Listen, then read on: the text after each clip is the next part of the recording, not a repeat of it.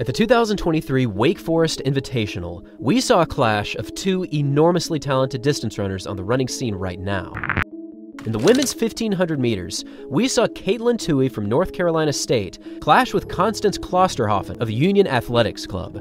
Now, this race on paper had the potential to be extremely fast, as Tuohy is currently on a super hot streak of NCAA record performances, including the indoor mile, the indoor 3,000 meters, and also the indoor 1,500 meters en route to this indoor mile record.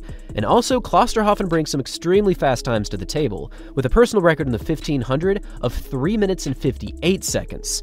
And immediately after the start of this race, it became apparent that time was exactly what Katelyn Tuohy was after. After a rocket-hot opening 300 meters, it was apparent that Katelyn Tuohy was essentially going for the NCAA record here. Through the opening 300 meters, Rachel Walters, who was acting as a pacer, hit a time of 47.45 seconds. And then through the opening 400 meters, Walters and Tuohy hit a time of right at 63 seconds. At this point in the race, they were already starting to separate themselves from both Constance Klosterhoffen and Angel Picarillo. And then for the next 400-meter split up to the half mile, Tuohy was again absolutely rolling, hitting a time of just under 2 minutes and 8 seconds. This pace was extremely quick, and at this point all she needed was a final 800 of around 2 minutes and 10 seconds to get the national record. However, the pace would start to slow ever so slightly, and Constance Klosterhoffen was ready to make her move. With about 1 lap to run, Tuohy relinquished her lead, and then she stuck right behind Klosterhoffen for the final lap.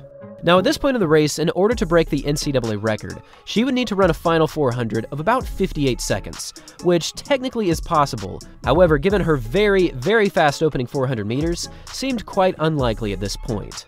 With just 200 meters to run, it was still Klosterhoffen pushing the pace up front, and then with a very strong closing half lap, she took the victory in 4 minutes, 6.39 seconds, Angel Picarillo was second in 4:07.4, and Katelyn Tuohy finished in third place in 4 minutes, 8.29 seconds, just slightly behind her personal record of 4 minutes and 6 seconds.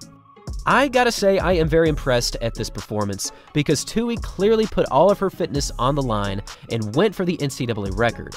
Now, despite not having her best effort here and clearly struggling over the final 800 meters, this time of 4:08.29 would still be ranked 13th all-time in the NCAA. And to this day, Jenny Behringer still holds the record at just under 4 minutes. And even though they did fall quite short of this 3 minute and 59 second goal, Katelyn Tuohy's performance still deserves all the praise in the world, because this time of 4 minutes and 8 seconds is a reflection of what she can still do when she does not have a very strong second half.